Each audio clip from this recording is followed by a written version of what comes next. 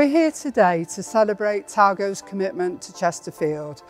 We have received the gift of a high-speed rail carriage from Talgo, which is fitted with their unique technology. This is a fantastic symbol of Talgo's commitment to Chesterfield. In addition to basing their headquarters here at Barrow Hill, they will also be bringing forward a state-of-the-art rail innovation and training centre.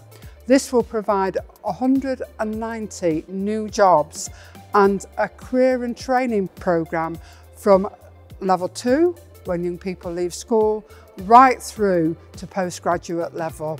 I'm absolutely passionate about young people seeing the opportunities that Talgo's headquarters and the Drive Innovation Centre presents to them.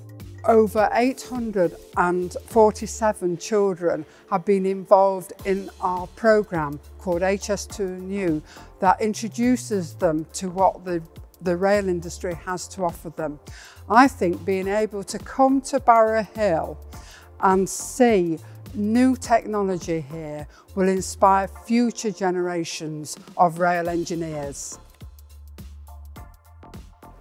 I'm delighted to also introduce Carlos Palacio, our Chairman and President of Talgo.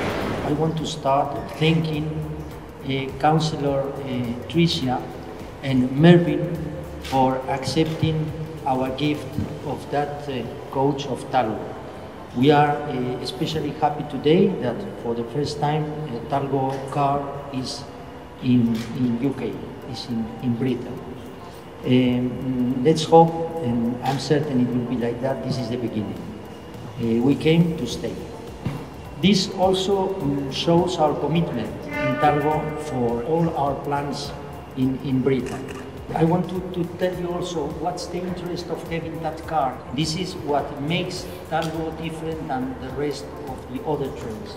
As you can see, the wheels are separate and independent. There is no axles between the wheels. The difference with the normal trains. Also, the car is suspended on the top of the car, which means that the car can also tilt a little bit. So that makes all these systems, which are completely different than the rest of railways, allow Talgo to make lighter trains. So Talgo trains can go in curves much faster than the rest of the trains with the same level of safety.